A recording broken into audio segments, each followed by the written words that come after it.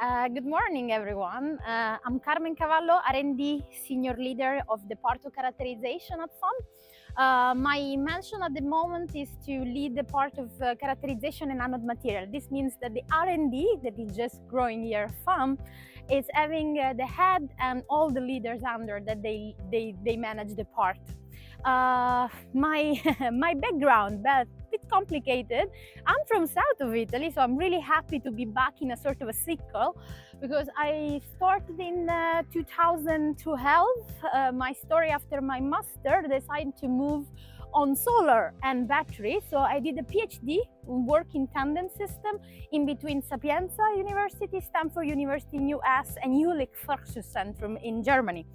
After that, I've been traveling a bit around, so we talk about Sweden, Norway, Australia, Japan, where I work in energy storage system. So mostly anode, reason why today I'm here. And I worked on the R&D level more or less everywhere, a bit of company, a bit of academia. I still have some PhD students around in Norway that they are finishing their study. Our job is very challenging but also very inspiring. So today, exactly today, 5th of March, it's been 3 months I'm at Faam. How did I end up here? Well, I embrace the goal of Faam. Faam is, I guess, is having a very good idea of being the first south of Italy plant, and the first one wanted to do a gigafactory, a real gigafactory, because it is the first time in my life that I end up in a reality in which the R&D comes after the production. So this place here is up running on 0.3 gigawatt hour every day. And that's something that it's not really that you find everywhere in the world. There are a lot of companies now that are claiming of building gigafactories. It's not the case of Faam. Faam is already running. We already have customers, and the idea of being part of the energy revolution for green plants with LFP graphite, it's great. Everyday Faam is quite challenging place. Having an R&D that is starting after a production, it's not usual. So every day we need to deal with a lot of problems on the production side level, and we have to try to find a solution that match a big factory already up running without losing the time. So when you think about R&D, you think always about people. They're there thinking about science, writing down notes. It's not the case of Faam. We are a very dynamic group. We need to find solution every day, and that's very challenging because other groups are quite in their own tempo, while Faam is up running with a speed that needs to keep going if we want to keep our customer needs. If someone is asking me, my mom asked me, oh my God, after you told me you were in Australia, in Japan, in Sweden and Norway, how did you end up again in south of Italy? Did you miss home?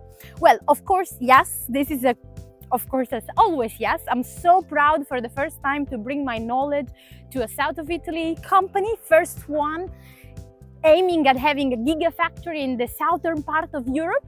But it's not only for that. When the first time I heard about Faam, I wasn't a bit skeptical at the beginning, I have to be honest, because I was like, that looks like so much someone that is bragging a bit around. But it wasn't the case, because the goal is clear. We are going for LFP and graphite in a green economy, water base. So it's something that, if it works, it will be a huge challenge in the economy of battery in 2025. So building Teverola 2 that is at the part back of this building, it's something that I can see every day.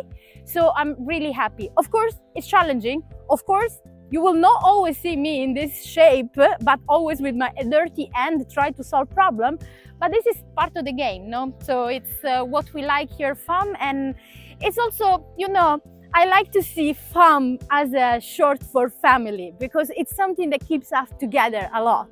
So I'm really happy. I want to see, we can talk in a couple of years when we will have the revolution already started. Every day it's, as I say, a bit challenging, but it's also nice then to live in a sunny countryside, because when you finish working, you go to the seaside, you enjoy your moment, you have time for yourself. So I love being passionate about fitness on the countryside. I love hiking. Here the beauty of Italy is the seaside and the mountains all in the same country. I love trekking. I love a lot cooking, which is also make very good for being friends together and having wow food in Italy.